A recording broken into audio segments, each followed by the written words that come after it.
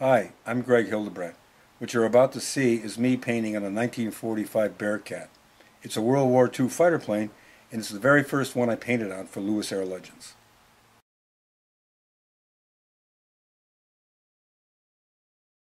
They sent a panel of the nose cone of the plane to my studio in New Jersey. And my friend Howard Bertram, sign maker in Arizona, made the mask of the circle and the lettering. And my business manager, Gene Scrocco, applied the mask to the nose section. When I uncrated the panel, I realized this was going to be a challenge. Not only was there an extreme curve in the plane itself, but it was getting more narrow as it went toward the front of the plane. The mask that had been made had not taken any of this curvature into account. Since we had not actually seen the plane, we had no idea how severe the curve was on the nose. So we therefore could not tell Howard Bertram, when he made the mask for us, exactly what he needed to do. Now it was up to me to take something and turn it into a perfect circle on an extreme curve. It actually took me about an hour to get the mask on, cut it into position, and flatten it so it was ready for the next phase. The first World War II plane that Greg painted a nose art on was a P-38 Lightning. On that plane we didn't use a mask. Everything was done by hand. The lettering was done by hand. The background behind the girl was done by hand. And we realized when we got to this Bearcat that it was impossible to do that. It just took days. And of course the beauty of a mask is you get such a clean edge for the letters, for the outside edge of the letters. It takes a while, it's very tedious working with a mask, and you have to be really careful that you don't peel it off.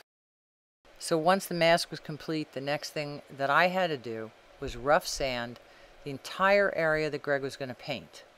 This took approximately 2 hours of continuous sanding and then applying the mask for the rest of the lettering to keep them blocked out of the background.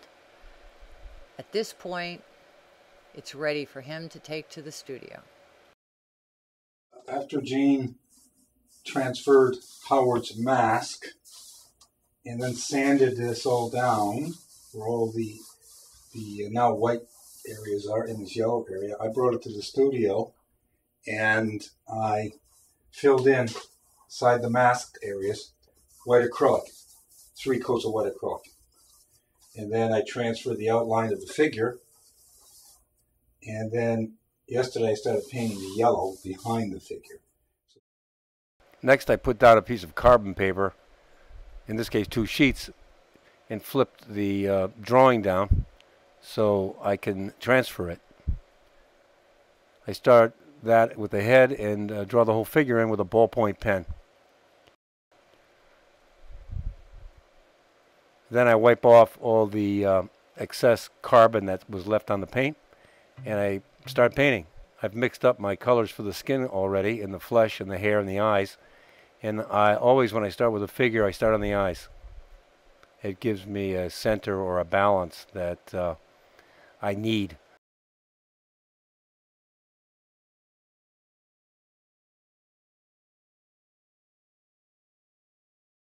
I find that after drawing and painting the human figure for many, many years, that it's all in the eyes. The eyes are the soul of the figure. If you don't get those eyes right, nothing works. I don't care how much time you spend on it and how much detail you put into your painting. If the eyes aren't there, forget it. After I've roughed in the eyes, I move to the other features and then block in the shape of the face. In this case, starting in the shadow area, in the darkest values. The focus, as I proceed, applying color, is to maintain the drawing of the figure.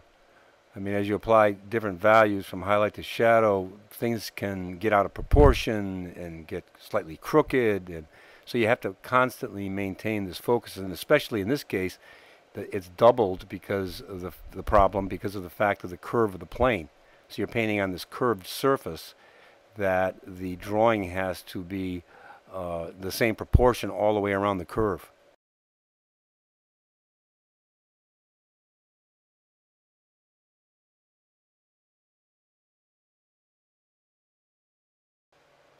This phase is all about blocking in the figure. It's not about, you know, detail or rendering or really that much blending, really. That I do as I finish. But here it's just about getting all the colors down and the values down in the right positions. Clearly we've sped up the video. I really wish I could paint that fast. But it's actually about 2 or 3 days of work up to this point. Every time I paint on one of these warbirds, in my mind I go back to the Second World War.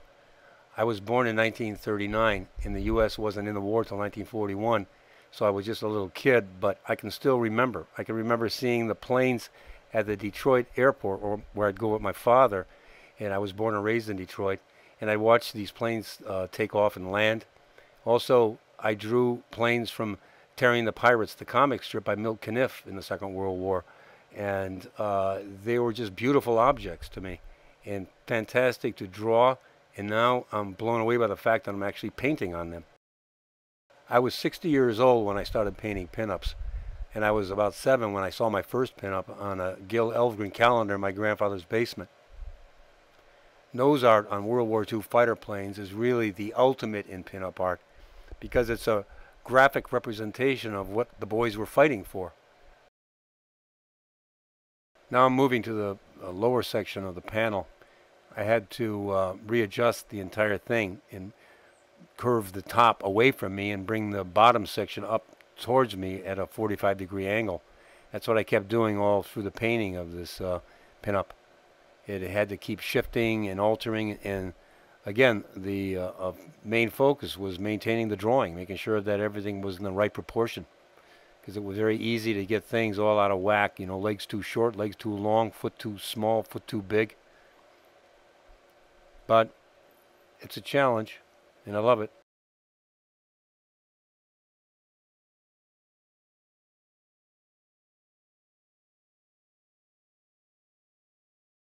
I'm 74 years old, and I've been painting and drawing professionally, illustrating, doing documentary films, storyboards, you name it, for about 55 years.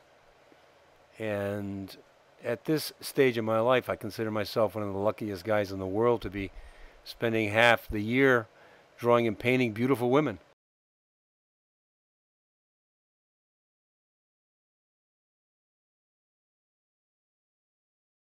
This painting took about 2 weeks to complete.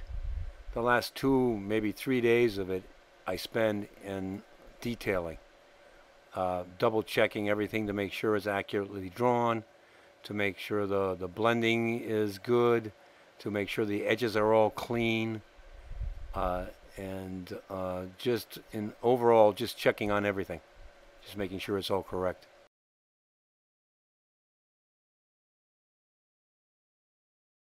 I really have no idea how many collectors there are of World War II fighter planes, but I think it's a fantastic thing that they do, that they have the knowledge and the desire and the passion and the wherewithal to keep these planes alive and flying. It's really an homage to the past and history, and they're keeping that all alive, and I think that's a great thing.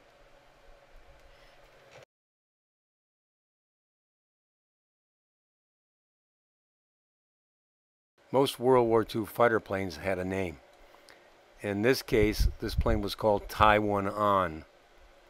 And the owner of the plane wanted a painting of an Asian girl with a drink. So I got an Asian model and took pictures and then drew sketches of the pose and sent them to the owner, and he decided to change the pose. So the model Asian girl was no longer available for me, so I got a friend just to pose for the body. And that's why you see these 2 separate photographs. Well, many times when I'm doing a pinup, I'll use maybe 3 different models. you know, a head here, and then, you know, the rest of the body there, or a hand or a leg. And it's like piecing it together like Dr. Frankenstein.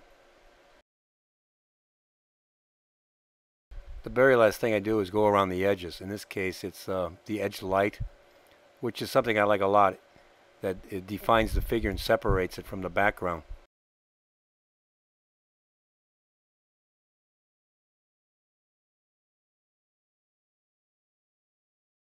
Once I've finished painting the figure, Jean then proceeds to remove the mask from around the letters and also the mask around the circle. And then she'll proceed to paint hand paint the letters in and hand paint the circle in.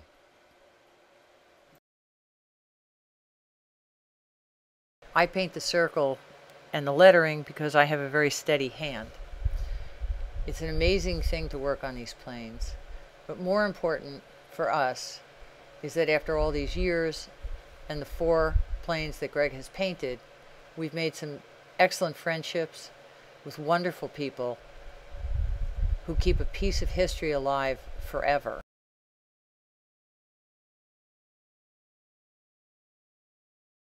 Once the panel was complete, Greg checked out everything. He was happy with it. We created it. It flew back to Texas. It went back on the plane. And here she is in Texas at Lewis Air Legends, home.